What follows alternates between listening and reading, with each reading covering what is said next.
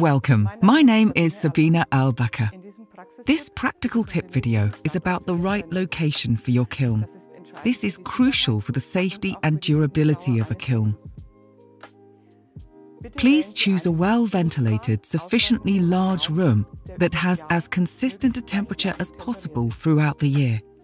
The floor should be level, and the floor covering should be made of non-flammable material, for example tiles, concrete or the like. If you have any concerns about the base, we recommend placing a sufficiently large plate made of non-combustible material under the kiln. Our strong advice is to store all materials in another, different room.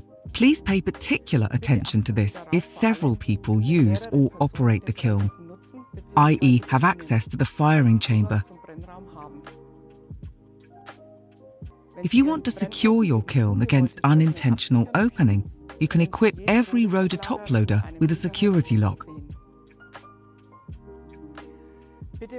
Please select locations where the kiln can stand alone. Washing machines and dryers, for example, give off moisture, which can corrode the kiln. Wood and metal working machines generate dust that can be deposited in and on the kiln. Find out more on the subject of dust in our video about idle kilns. Every kiln should be placed in a freestanding position close to the power source so that it can be operated without extension cables and the associated loss of power. The supply cable must not touch the kiln under any circumstances.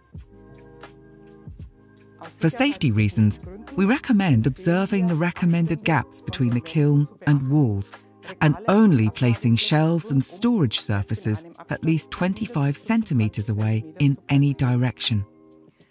When setting up, please ensure that the nameplate can be easily read or photographed, or archive the nameplate information at the very beginning. The information on it is important for ordering spare parts and also serves as equipment information for an electrician, for example. Attach the controller to the right arm of the cover bolt using the bracket supplied, or mount the bracket on the wall. Please choose the option that's most convenient for you. In any case, please avoid placing the controller on the kiln. Thank you very much for watching. We hope to see you again for the next ROHDE practical tip video. Enjoy your ceramic results.